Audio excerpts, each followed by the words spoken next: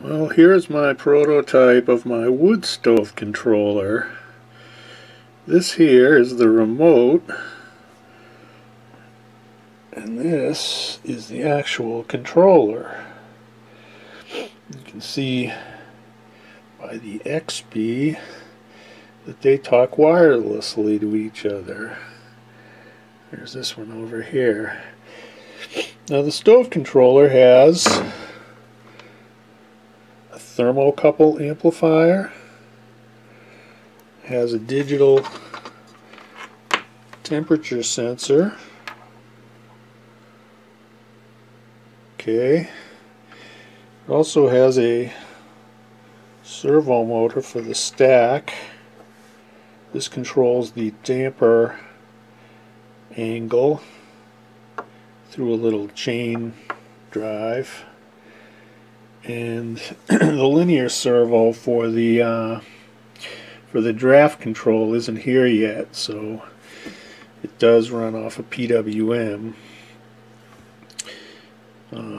It's a for jelly 50mm linear actuator, and I could have run it in servo mode like this one. What the heck, I figured I'd run it with PWM. If I got problems with it, I'll change it. So anyway, what this does is the remote controller basically sends a command and a status request out to the stove controller. I think it's once every half a second. I have to look in the code up there. It has, let me see, on the controller part of it, it has where is that thing? One of these temperature and humidity sensors on it. So it knows the ambient temperature. Not that it really matters for this application, but it knows the dew point, and it knows the relative humidity, and it knows the dew point. This right here is my thermostatic set point for the whole controller. It basically says this is what I want this sensor to read. So when this number is bigger than that number, the stove cranks up. And when this number is smaller than this number, the stove cranks down. And this is portable. It runs off a battery. Right now it's running off the USB power supply, but it will run off a lithium polymer battery. It's got a touch screen. So like if I want to change the room temperature set point, I can just jack up the number to 74 or whatever. Jack it back down, 72.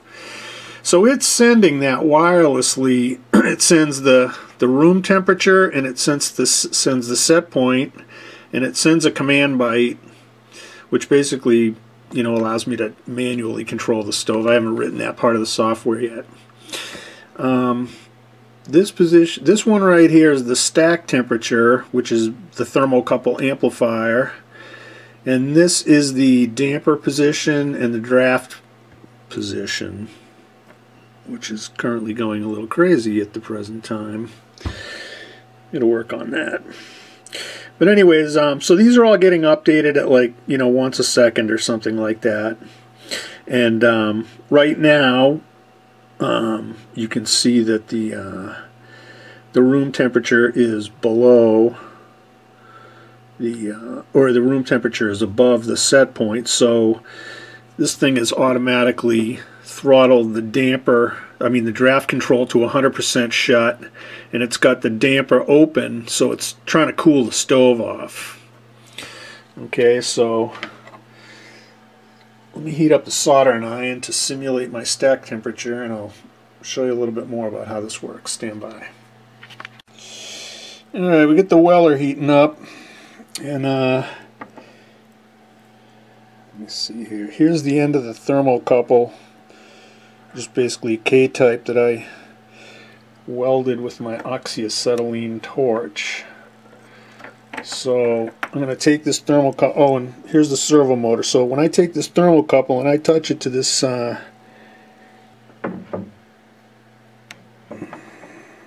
okay, now you can see it, I hope. Okay, here we go. Touching now. You can see it's closing the damper. Okay, both of them are closed because it's 76 in the room, it's 72 that I'm telling it to crank to, so it's now throttling the stove back. It thinks the stack temperature is up at 456 degrees, 491 degrees. Okay, so let me just hold this on here. Okay, that's stuck there. And let me crank the set point up.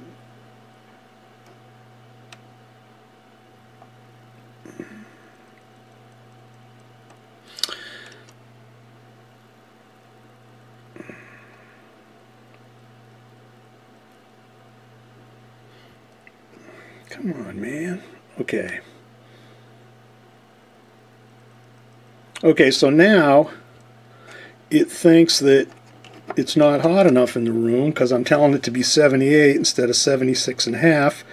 So it has cranked the draft control to 76%. It's trying to heat up the stove, and it's got the damper shut all the way. So it's trying to build up heat in the stove. And this is the idle position right here. So right now it thinks the stove is cranking at the max. It's got the damper at 75, or the draft control at 75%. It's got the damper shut. It's got the stack temperature sitting right around 559, 560. So it should be heating up the room. So if I take my little DHT sensor, right there, and just hang it above the soldering iron so it picks up a little of the heat rising off of it. Now you'll start to see the room temperature rising.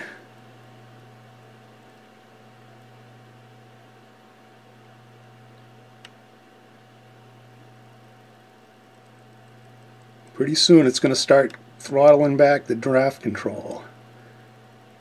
Okay, there it goes, 80, 81. You guys still have to work on the software a little bit. Okay, there it is now. Now it's got them both shut. Okay, if I take this sensor and put it down near the floor where it's a little cooler, you'll see the temperature start to drop. And keep in mind, it still thinks the stove's cranked at 500 and something degrees on the pipe. Okay, there it is now. It's starting to think about throttling back the draft. Still too damn hot, really, though. Got to adjust the limits of when these things kick in and out. I mean, you know, this is just on the bench here now, and when I get this thing all hooked up to the stove, I'll have to watch what it does and, you know, tweak it in, because obviously, you know, my stove doesn't go up to 530 degrees in 2 seconds, you know, so I got to make sure these servo loops are stable, it doesn't hunt or anything.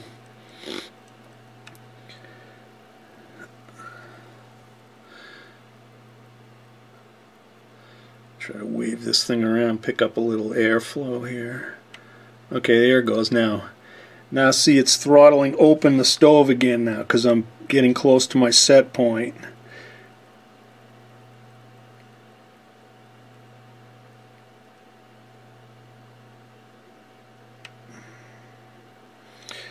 Okay, now it's idling again because it's right about in the right place. So this is what happens when I take the thermocouple off the soldering iron. You'll see the temperature drop. Okay, and you see the draft, the damper motor opening the damper up because it thinks the stove's getting too cold, so it thinks the stack temperature is only about 120, so it's cranking everything wide open now to keep it going. Okay, that's it now. It's everything's wide open. It's hopefully throttling up the stove again.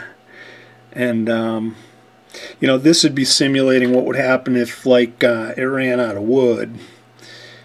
So basically at this point you're saying, hey, I think I'll probably put a little thing that's the controller sends back to this thing that gets it beeping, gets something beeping.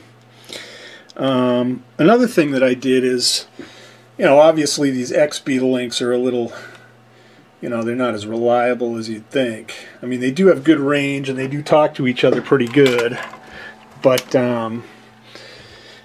you can get some interference with them. The software that I wrote for this thing is pretty robust in the sense that it's really looking for valid packets. If it doesn't get them, it throws them out. There are timeouts involved.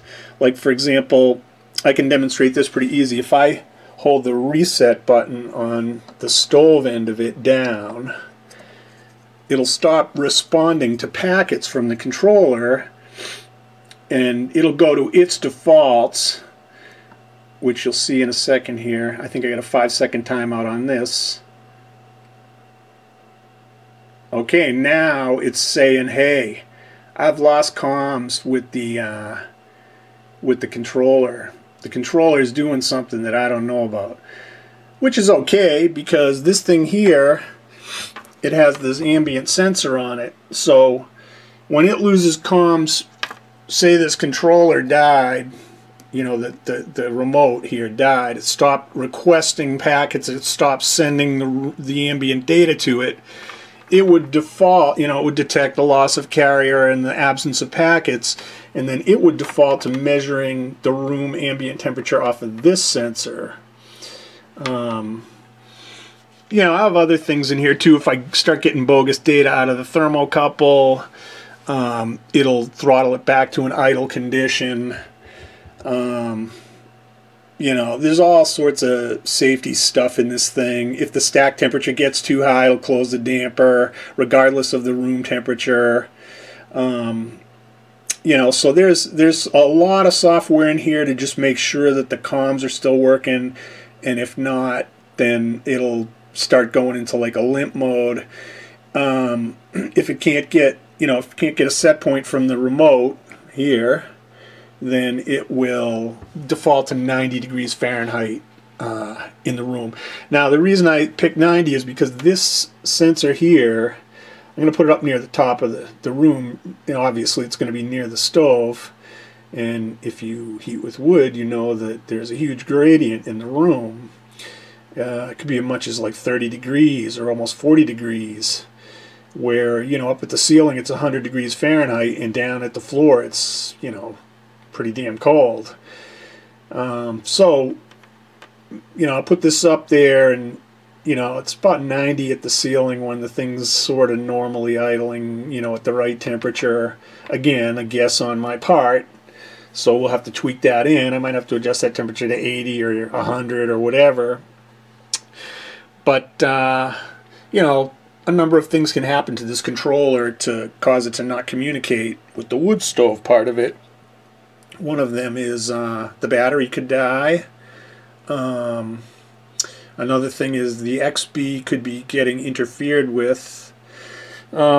Stove, my house is about 40 feet long. The stove's on one end of it, so the XB should be able to communicate with it anywhere in the house. But they spec the indoor range of this thing at 100 feet. And I did do some preliminary testing where I put the thing over by the stove and ran it off a battery, and it did talk to it pretty good. I wasn't getting any packet errors or anything like that.